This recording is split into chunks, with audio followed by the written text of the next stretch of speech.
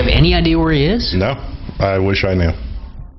On your side, investigators track a missing man, missing government vehicles, and missing money, and we are talking about the taxpayer dollars. That's because the man entrusted to sell surplus government vehicles is nowhere to be found. On your side, investigator Dan Tilkin followed his trail. So, Dan, that trail could lead overseas. Right. At least 5 government agencies want to know where the owner of the auction yard in North Portland has gone. The Attorney General is investigating 43 complaints overall. When we were at the owner's house today, we learned some other heavy hitters are looking for him too.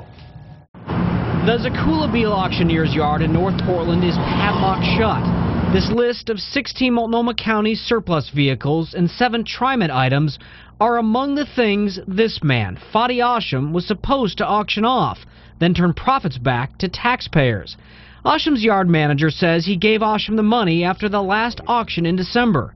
Then Asham disappeared. The first story that I heard was that he went to Vegas and he had a heart attack and he was in the hospital, and I heard he had a tumor and he was in the hospital, and then the last word that I got was that he had been deported.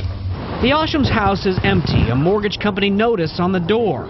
It's here we found 2 insurance investigators, one from Nebraska and the other from L.A., looking for clues. Rod Olson thinks it's because Fadi bought and sold cars as part of another business and didn't pay back the loans. And now those companies are out, together, well over $1 million. The Ashams were also in the news just 5 months ago after their house was shot up multiple times. Investigators say their neighbor, Vadim Ignatov, fired on their house because the Ashams are Muslim. Mrs. Asham told us the violence brought back thoughts of their war-torn Lebanon. I didn't believe, no way, not again, I want to be safe, especially now I have kids. But Rod Olson doesn't think the violence then and the disappearance now are related. Yeah. Now, a DMV spokesman tells me they think that Asham has left the country.